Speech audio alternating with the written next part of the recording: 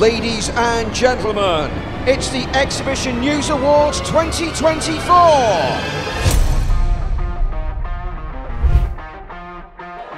Now, will you please welcome on stage Exhibition News Portfolio Director, Max Agostini. You truly deserve to be in the room. You truly are the best in the exhibition world. So give yourselves a round of applause.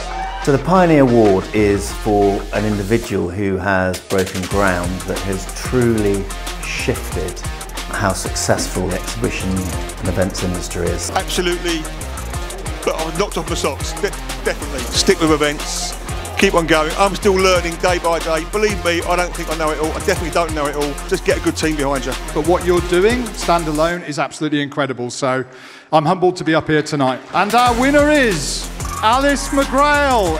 It's super exciting to win the best international venue for second time in a row, so we're super happy.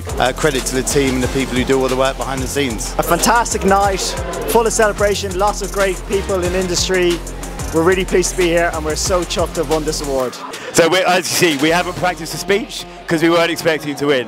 We really weren't expecting to win. How's it feel, Holly?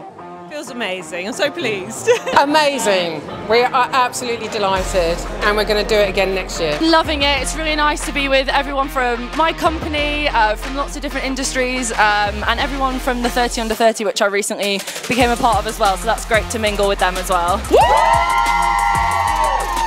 Brilliant to be here, brilliant to be part of the industry, and phenomenal to be rewarded for this because it's like, this one was a tough gig and it was worth it.